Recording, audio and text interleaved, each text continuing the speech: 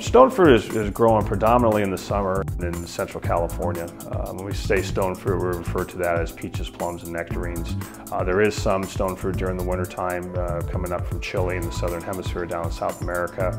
Predominantly though, the quality fruit that you'll see will be in the summer months, which will be the end of April. May, June, July, August, into September is when we'll see our peak in quality on stone fruit out of California. There's over 600 different varieties of peaches, plums, and nectarines growing throughout the West Coast growing region. The first couple of varieties will get started early on, and they haven't really been on the tree very long, and as you move through the summer, they last on the tree a little bit longer, and they get a little more size to them, they get a little better sugar to them, a little better sugar to acid ratio, which all equates into a better eating piece of fruit, which will probably peak actually middle of the summer.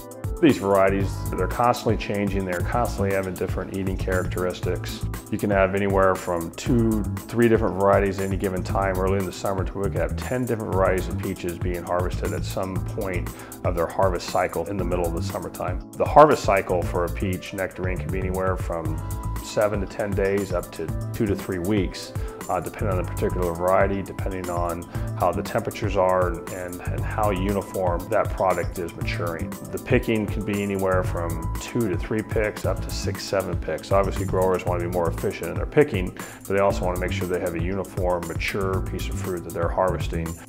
When it comes to stone fruit, the RJO bird dogs are extremely important. Obviously, with over 600 different varieties of peaches, plums, and nectarines, there's a lot to choose from.